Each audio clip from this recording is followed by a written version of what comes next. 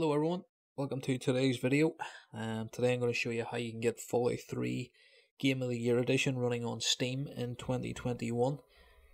I fancied a little playthrough of this, so purchased it for like £3. Shout out the CD keys for that. Tried to get it running, but was getting a lot of issues with it. Looking online as well, it seems to be a lot of other users are having problems. Seems to be Windows 10 just doesn't like whatever way the game was coded, for obviously the old operating systems.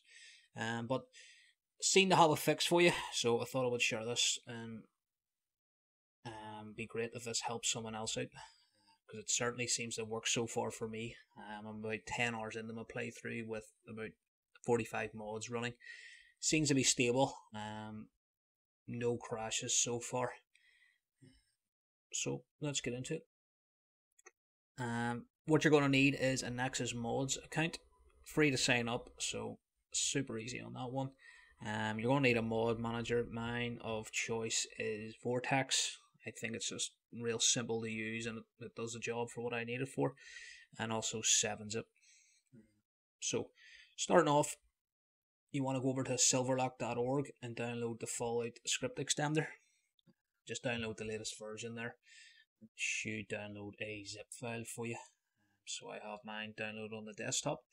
So what you want to do is you want to use 7-zip and extract that.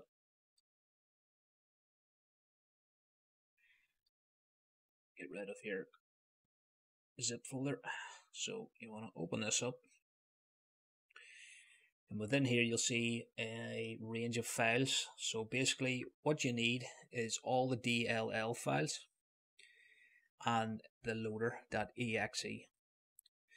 So what I like to do when installing the script extender is let Vortex handle the data folder. I think that's the safest way, just to uninstall and to just manage your game.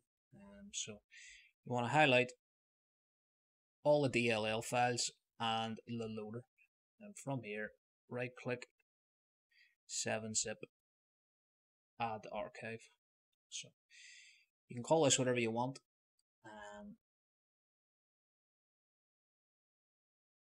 Script extender. Okay.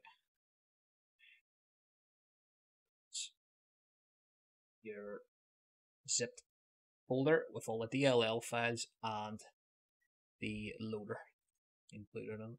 So basically what you want to do is take that file, drop that into your mod manager and install it, and that'll do all the hard work for you. Again, makes it super easy when you're trying to install things or diagnosing problems within that data folder. The mod manager makes things super easy, so that'll take care of that for you. Once you have that installed, you want to go into your game folder, which is typically found in your Steam apps, common, and then Fallout 3. So within here you'll be able to find your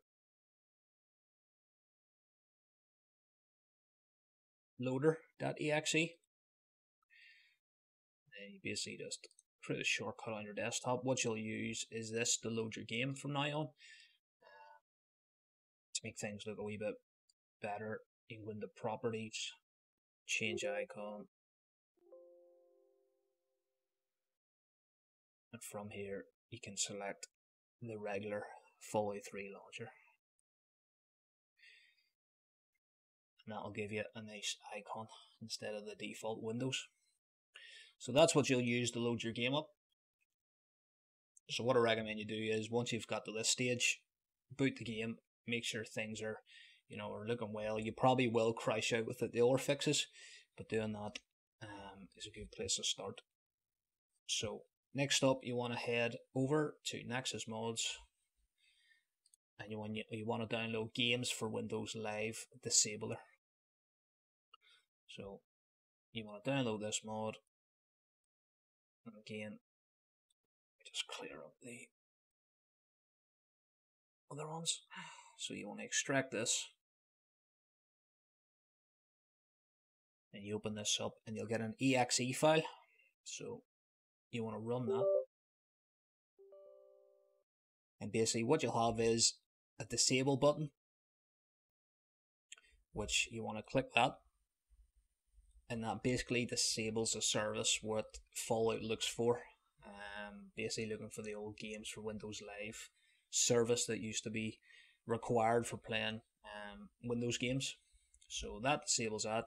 You'll see from mine, the disabled is now grayed out. It's that stage done. Nice and easy. Maybe a good idea keeping that file, place it within your game folder. Just handy to have in future in case you need to check something, or always handy to have. So next up, you want to download Intel HD Graphics Bypass Package. Another mod that you can download. Just download this one, drop it into your mod manager and enable it. Super simple on that one. And then the next mod you'll need is the Fallout 3 tick fix, which just looks basically just makes things a lot more stable. Again, this is what I'm experiencing, and these are what I started with before I built on the mod list. I think these are quite fundamentally needed in order to get the games to run. So again, download that file, drop it into your mod manager, and then what we'll do is we'll try the game from there to make sure everything's working.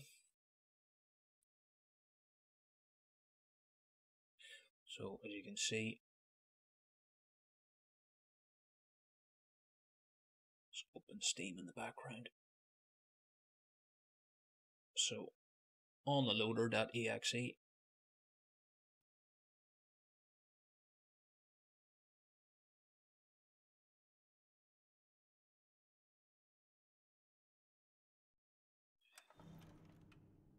and the game should boot up for you.